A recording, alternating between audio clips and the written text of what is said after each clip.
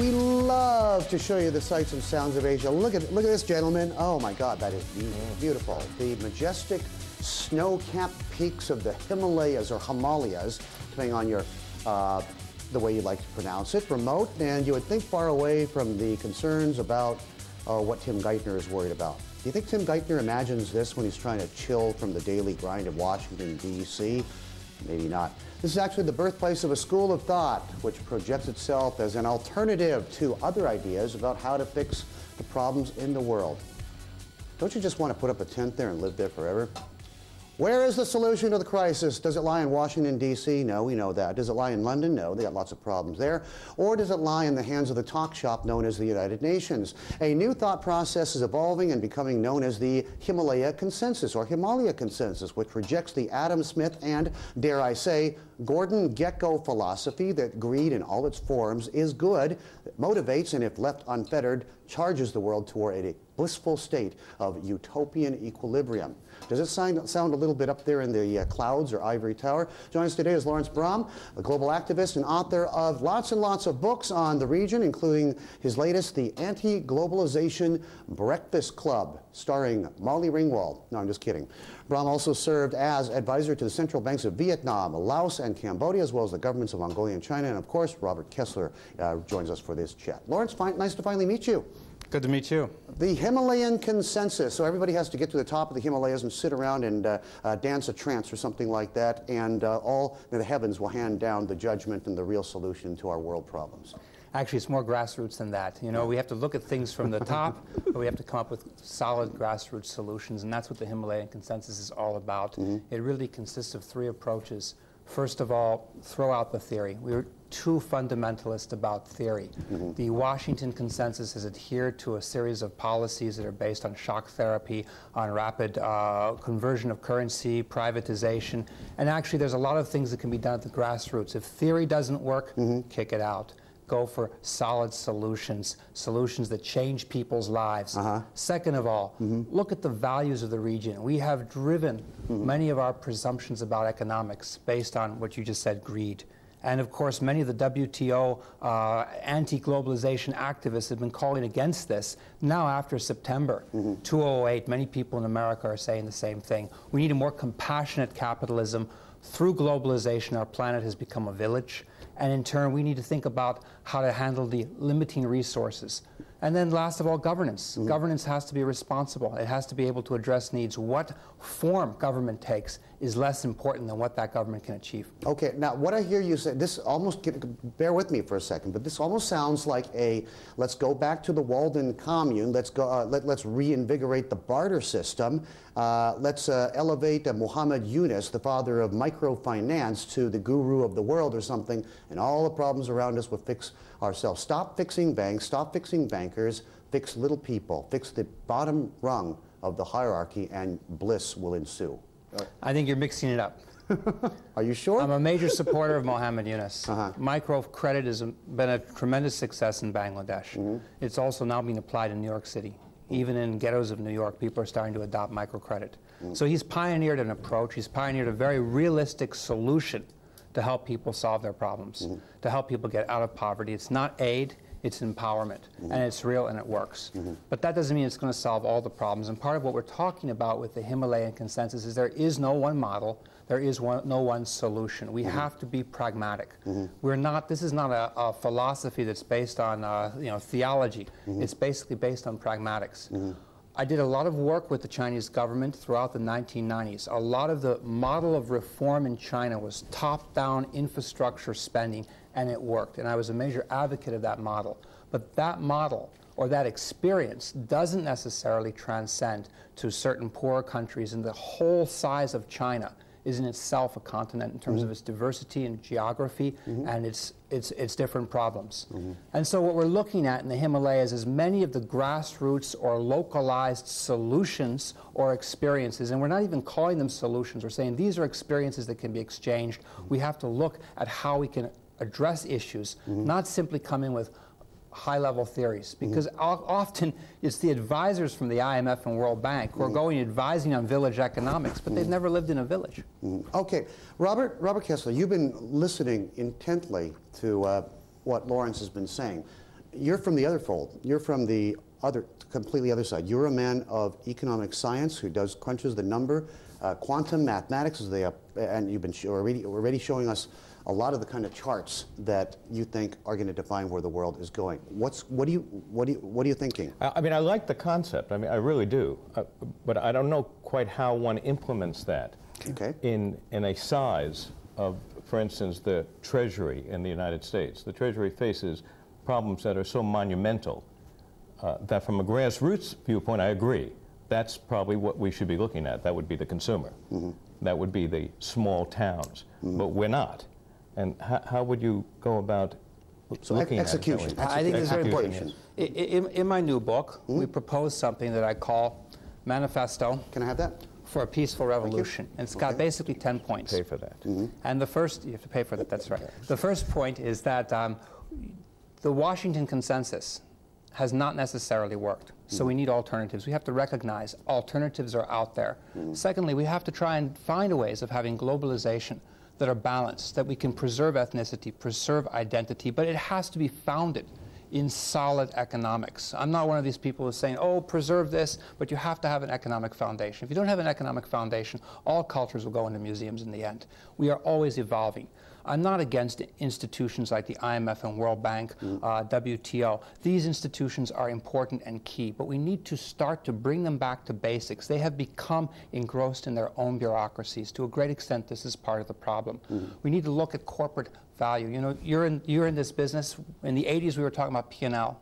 In the 90s, we were talking about, you know, shareholders' value, which was actually how much the CEO and management could spend in order to say they have market share.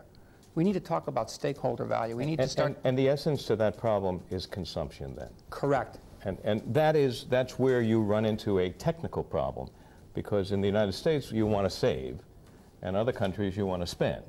So how do you reconcile that? I think if we look at the problem facing Tim Geithner today, stimulus package. Politically, it's the correct move. A stimulus package will probably turn the L dive into a U by year 3 and get the Democrats reelected. However, a stimulus package that's intended to drive more consumption is not solving the ultimate problem. It's pushing it back to another generation and another president. Consumption and overconsumption is our problem. Okay, we're going to talk this through. Lots of stuff that's come to pass is vindicating what Laurence is saying. Laurence and Robert for another round of this right after the break. Here's a question for Laurence Brahm and, of course, Robert from Michael. Ready? Here we go, folks. Sustainable economics with much less reliance on debt. When I say let's go, I'm trying to pull up the thing here. Much less reliance on debt may be a great way forward. How do we implement this when bankers are so powerful and are bound to fight anything to put them out of business? It's a very good question. It kind of dovetails with what you were talking about a bit earlier, Robert. Laurence, Robert, both, take this up. Again, you know, one of the pioneering efforts of Mohammed Yunus was to say that credit is a universal human right. And part of the problem is banks are not in tune with people. Banks have their own standards, they have their own way of going forward, but they're not necessarily in tune with the needs of people. Consequently, a lot of the people, a lot of the companies that are getting credit from banks are not the ones who necessarily know how to use it or necessarily can turn around a profit and return that money to the bank. A lot of the people in the street, a lot of the people who need money, who need credit, are not able to access it because the system doesn't address their needs. And that's why microcredit came about. Microcredit is actually a way of addressing people's needs. I think large banks like Citibank, Chase, all these very, very large banks should start to adopt microcredit programs in urban areas. This is not only for the rural poor, it can also help get a lot of people who are poor in America out of their situation. Robert, you remember that M2 chart we were talking about? I mean, what Laurence is saying, it seems to echo exactly what you're saying. I mean, you were saying it differently, but you were saying it nonetheless. We'll yank that up for the benefit of those who might not have caught it in the previous iteration. But address this. Let me look at it from the consumer's viewpoint, because that's really how we are looking at it. In the United States, the consumer always paid for its own problems. Actually, in the First World War, the Second World War, the Reagan Cold War, we had huge deficits completely covered by the United States consumer. So the consumer was in charge and more or less got what it wanted. Right now, over the last 10 years or so, the banks and whatever other groups have been involved have really moved all the equity, everything that the consumer had, into other hands. it's being taken back. People always underestimate the consumer and underestimate Main Street. First thing everyone says is the consumer will spend forever. Not true. We have no history of that in the United States, so I suspect we will see a change, and that change will be very positive, a little bit difficult, generally from a GDP viewpoint, but that will be the change, and the consumer will do it and begin to elect representatives that reflect more of what they want. And right now we don't have that. So in a sense we're in agreement. It's just a matter of how do you enact the policy that makes it work. And that's really what we're talking about. Any counterpoint there, Laurence? I agree. I don't have a counterpoint on this. Actually, I think we need to re-engineer our financial system. And that doesn't just mean big talk. It doesn't just mean a lot of countries have a meeting and say this is the new Bretton Woods. It has to deal with consumer needs. It has to be able to give people credit who deserve it. There has to be a situation that allows people to have small businesses. You know, we were very focused on, we create our products. We created the dot-com boom. All of this was about excess capital. It was not about new economics. Economics is the same, supply and demand, that doesn't change. But we can't be fundamentalist about it, we can't go over the top, and just because you can spend more doesn't mean that you necessarily have the power. We need a little bit more quality in our products, not quantity. The only thing that makes bubbles is excess credit. There's nothing else that really makes a bubble. It's not people? It's not people as much as you have to have cheap credit, not low interest rates. Easy credit. And then you can leverage and leverage and leverage and leverage. There's an interesting statistic that it used to be 8% of household assets was in treasuries from the consumer. That would mean 8% of $40 trillion is $3.2 trillion. There'd be no deficit in the United States. So basically taking ownership in your country. Let me show them that one here, because we got this. Interesting chart. Yeah, let me show this one, and I'll come right to you, Laurence. U.S. Treasury ownership as a percent of household financial assets. I mean, it has been sliding. It's been slipping and sliding for the longest time. As I said, it's been slipping and sliding for the longest time. Okay, apparently we don't have that, so I'm just going to hold it up for you, but that's more or less what it looks like. So take a close-up if you could.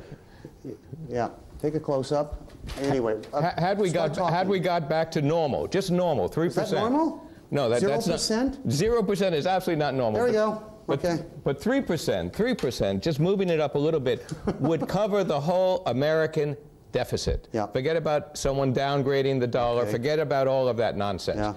What would happen is that's what would be, what it is. And the banks would participate because the banks wouldn't be lending money anyway. Okay. Final thoughts from you, Laurence. Let's see how the stimulus package is used. I'm very supportive of the idea of using this to regenerate new technology, green technology, technology for the environment. Also, we need to change our value system. We have been driven so much by the value, if you have so many cars, you have more cars, you have more houses, and at the end of the day, whoever has the most toys when they die wins. We have to change this because our own resources on the planet are less and less. America's lifestyle cannot be supported by the rest of the planet anymore. This means change. Gentlemen, thank you for the pleasure of your company today. It's always nice to meet new people that provoke such interesting thought. Thank you very much. Laurence, we're changing gears. We're talking something very, very Earth-oriented. In fact, it's subterranean and submariner. We're going to talk about the new National Geographic Big Blue feature. Well, I'll explain that in a second. Robert, thank you for being on the show today. We'll see you next time, okay? Thank you. My pleasure. Have a good time here in Asia, and we'll catch up very soon.